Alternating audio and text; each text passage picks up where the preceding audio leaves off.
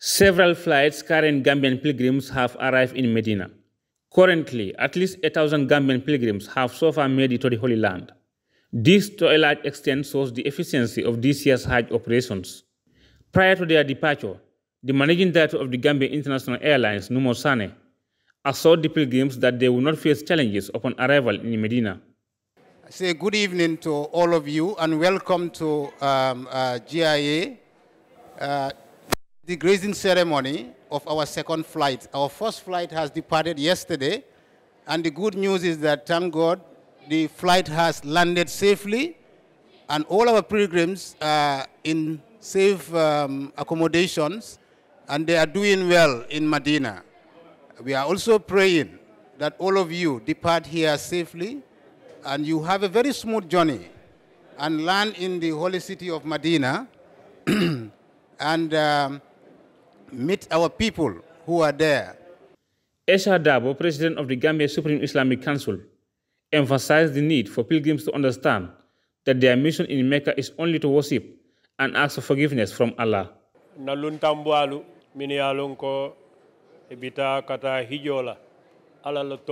greet you all because you are Allah's honored servants.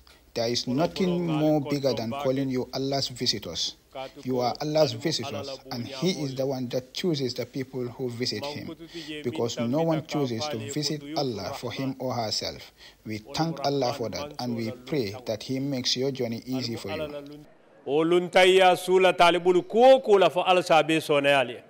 Many Muslims aspire to embark on the spiritual journey, but not all are fortunate enough to have the opportunity. Alhamdulillah, just thanking Allah that it's a dream come true to every Muslim. Knowing that Hajj is the fifth pillar of Islam.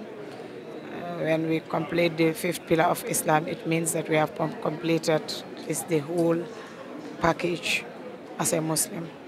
So we are grateful to Allah, and we praise Prophet Sallallahu Alaihi Wasallam, and we thank the family, friends, and the loved ones that have definitely helped us. Really, as the Holy Quran said, if you go to Makkah, God will help you. And anything you ask for God, He will give it to you. That's period. And anything you did there, you did what they call junubo or other thing, that God can easily extract that from your sin. So from any sin on you, He can extract that from you. So that's laudable. Yes. That one is something where no people should try, and as they said, if God calls you, you should go there. But let's try and go there. If you have the ability and the money, you should try and go there. Mohammed Lamin Ba, a resident of Sandu in the Upper River region, took note of the increasing numbers that leave the Gambia to perform Hajj annually. First and foremost, we thank Allah and send salutation to our beloved Prophet, who made it possible for us to perform the Hajj with his assistance and through his mercy. And to the people who made this possible for us, we thank them without leaving anyone behind. We thank Allah, and we also pray for the Gambia for peace to continue to reign.